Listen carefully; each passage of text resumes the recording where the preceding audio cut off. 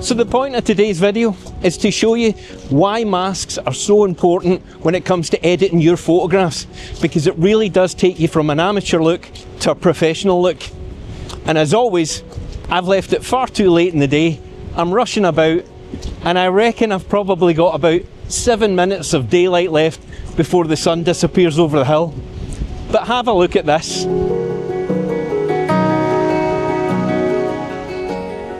What about that? Look! How good is that? We have about 5 minutes. Let's see what we can do. The sun is about to come out from underneath the clouds, and if we're lucky, we might get some colour. If not, we're still going to take a great photograph, and then we're going to take it back, and I'll show you how to edit using masks. Let's do it. Let me bring you with me. You're too far away. Let's go in this little outcrop, and let's see if we can't get something good. The lens we're using is a 15 to 35 and we're going ultra wide, and again the good thing about using that is we'll get the whole sky in. There is a boat on the horizon there, but it might be a little bit too small in the screen. But because there's no foreground here, what I'm going to try and do is get low, like I've been telling you, and use some of the rocks and the seaweed, which hopefully will light up with that sun coming down and give you a nice interesting foreground. Let's give it a go. Right, we're going to try and shut this one down to f16 and see if we can get some good old sun stars in. Those clouds are unbelievable. We've even got some sea foam coming in, which again is just adding a little bit of interest to the shot. Can you see me? Hello! Oh, there's birds and everything flying about. Oh, this is fabulous. I don't know if my shaking hands is going to introduce any wobble, but the good thing about shooting into sunsets at this time of night is you don't really need to go on a tripod because you can get fast enough. Here comes the rain, and as you know, the Osmo Pocket 3 doesn't like the rain, so this might come to an end soon. This is fantastic. I'm going to have to put you away because you're going to get soaking wet and I can't afford a new one. So apologies for the noise, it's incredibly windy. There's a storm brewing by the looks of things. But the sun's now behind that cloud on the horizon, and that's going to make a good shot as well. And that's what's great about a wide angle lens for this, because the distortion when you're at your widest angle really makes the clouds look as if they're racing across the sky. It's just wonderful. I tell you what, it was worth hours drive just to come for these couple of shots. We might have only been here for 5 minutes, but this is what makes and breaks landscape photography. Being there when it happens. It hasn't looked like it was going to do it all day, and then right at the last minute the sun popped out. This is a very happy boy. I think we'll call it a day there. With the battery and the microphone about to run out, I'm going to take that back to the car, but I'm going to sit about because Blue Hour's coming next, and you never know. But I do believe we've got some photographs that we can take back to Lightroom, and I'll show you how to make them pop using masks. Let's go.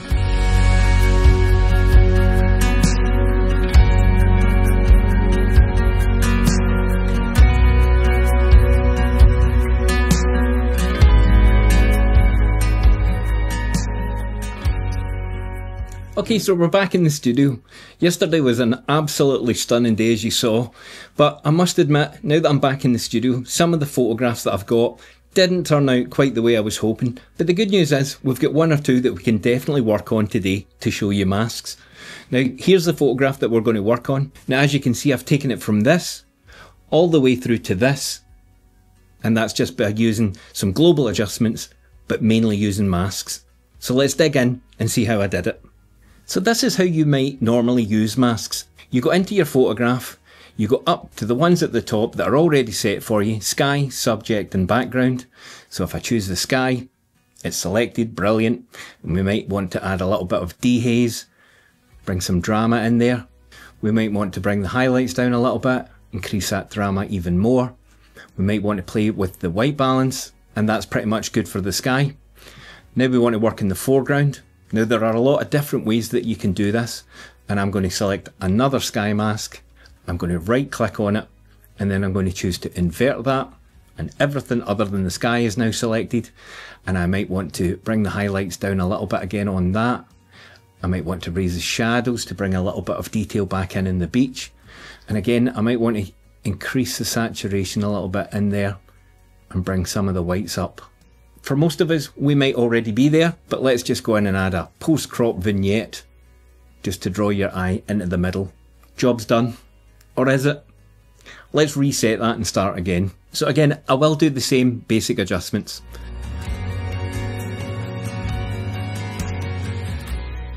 Again, I will follow the same step. I'm going to choose the sky, and I'm going to bring the highlights down in the sky. I'm going to bring the shadows down a little bit, and then I'm going to increase the haze a touch. And again, what I'm going to do is I'm just going to increase the temperature ever so slightly on that. Saturation I can now bring up a little bit because there's more colour in there, and that to me is looking a lot better. So let's go to our next mask, and what I'm going to do is I'm going to put a linear gradient mask in. So we choose the linear gradient. I'm going to select the foreground and draw all the way up, and if you hold in the shift key it comes up in a straight line. Now what I'm going to do is I'm going to drop the exposure just a little bit. I'm going to take the highlights down a touch, and this time I'm going to raise the clarity a touch because I want as much detail right at the front of the image as possible. So are we done? Not even started yet. So the main focus of this image for me was the sun rays coming through right in the middle of the image. So what I'm going to do is I'm going to create a radial gradient. So I'm going to start in the middle of the sun, I'm going to pull it out to something like that. And now what I can do is I can increase the exposure in there just to bring a bit more of your eye in there. I'm going to bring up the contrast a little bit to try and highlight some of those rays that are in there. And again, if I want to just add a little bit of warmth, and with dehaze I can actually go the other way and just add a little bit of glow to that. So with that on and off, you can see what that's doing to the image.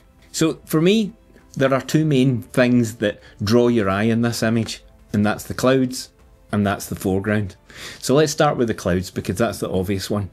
And if you've watched my video on dodging and burning, this is going to make a lot of sense. And if you haven't, I would recommend you watch it after this one. So I'm going to create a new mask. I'm going to select brush. I'm going to raise the exposure on this brush a little bit, and I'm going to raise the whites. And what I'm going to try and do here is bring out the parts of the clouds that have whites in them.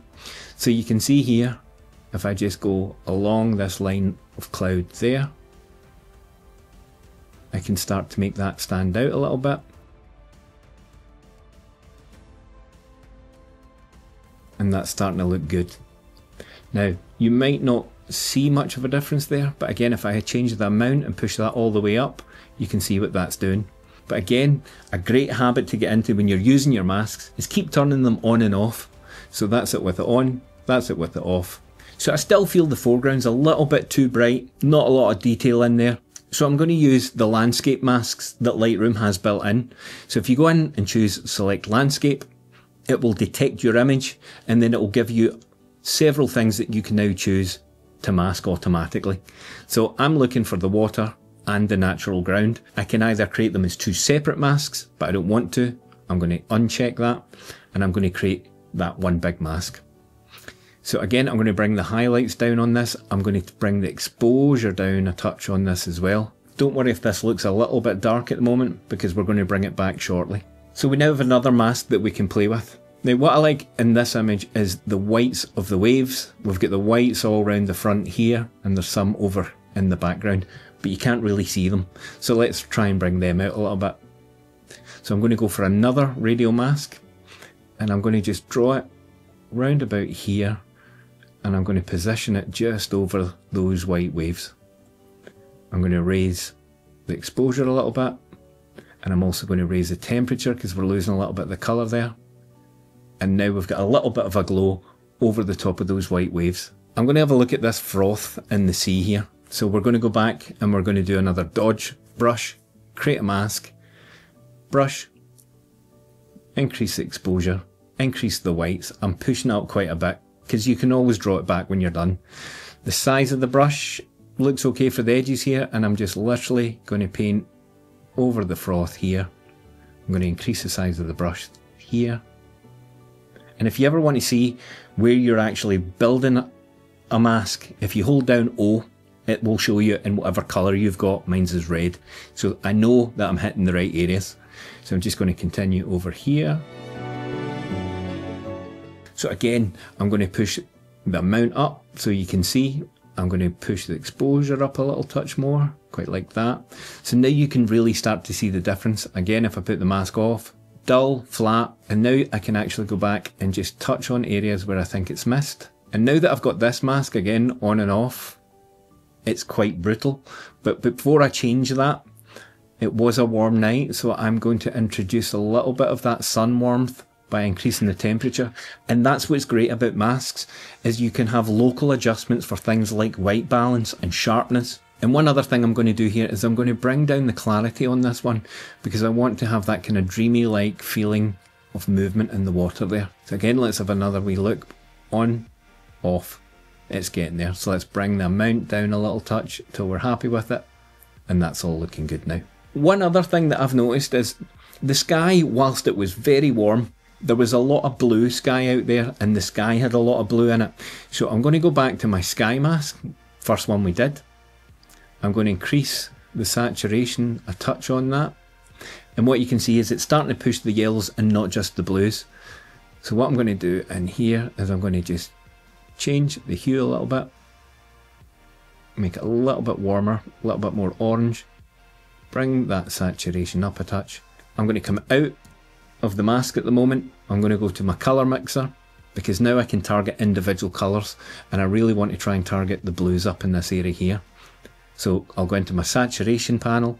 I'm going to go to the colours that I want to enhance, click on it, and then I can push up to add, and I can pull down to take away. And again, I'm going to just check in my mask here for the sky mask. I think if we push the dehaze a little bit more, I can bring some more drama and some more blueness in there. So what's missing here now is the sky is not being reflected in the lower half of the image, so you have to be mindful of that. Okay, so this time I want a mask for just the water. So I'm going to go to select landscape, and this time I'm going to pick just the water. So what I'm going to do is I'm going to try and mirror what I'm seeing in the sky in the water. So it's slightly warmer, so I'm going to push it to a more golden tone. So I'm happy with that just now, but there was definitely some blue in that water. So let's create one more mask, a brush, and we're going to put some saturation on this. I'm going to paint over the bits that weren't overly white and the bits that I want to try and reflect that blueness in the sky. And again, as before, if I now start playing about with the temperature slider, I can start to bring some blue back into that. I'm going to raise the highlights a touch, a little bit on the exposure, and I'm going to play about with the hue just to get it right. So we've went from having almost a black and white sea to having a warm golden tone with some darker blue areas. So all that's left now is to start looking at this foreground. So this time I'm just going to use a brush. I'm going to select quite a big brush, and I'm just going to paint all over the top of that. And again, I'm just going to play about with exposure. Let's bring that up. Clarity, I'm going to maybe bring that up a touch just to bring a bit of sharpness into that area. And again, the temperature, it's a little bit cold, so let's warm that up to match the rest of the image. We're getting there. That's starting to look good. And I'm going to push the shadows a little bit on that as well. So that's us almost there. Now, we've already done this trick, but I'm going to do it again. I'm going to create a brush. I'm going to increase the exposure. And this time I'm going to shrink my brush all the way down. And what I really want to do is bring life to these waves out here.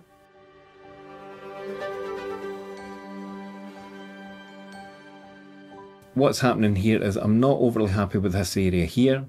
I'm going to finish off with another radial gradient. I'm just going to take it in there. I'm going to raise the exposure. Bit of contrast again just to bring it back. And this time I'm going to drop the temperature a little bit. Okay, so now we've got the whole image. You might be thinking, yeah, I quite like that. You might want to just put a vignette on it. But this time I'm going to have a quick look at it. I still feel as if there's not enough to draw me into the middle of the image. So we're going to fix that now. And I'm going to create a big radial gradient right from the middle here out to about there. And again, this time I'm going to invert it, the invert effect slider. And now I'm going to slowly bring the exposure down until I feel it's about right. That's looking good. I'm going to raise the blacks just a touch. around the edges so we don't lose that detail. So back to the basic slider. I still feel the colours are a little bit muted just now, so I'm going to just play about with the saturation slider. So I'm just going to have a look now. I feel that we've lost a little bit of the whiteness in this front bit. So again, back to my masks. You should name them, but I know it's mask number 7. And this time I'm going to cool it down a little bit. Take that warmth out of there. I'm going to raise the whites a touch. And I'm going to raise the highlights a touch. And if you did want to add a final vignette just to the corners, very subtly, then we start to get to that.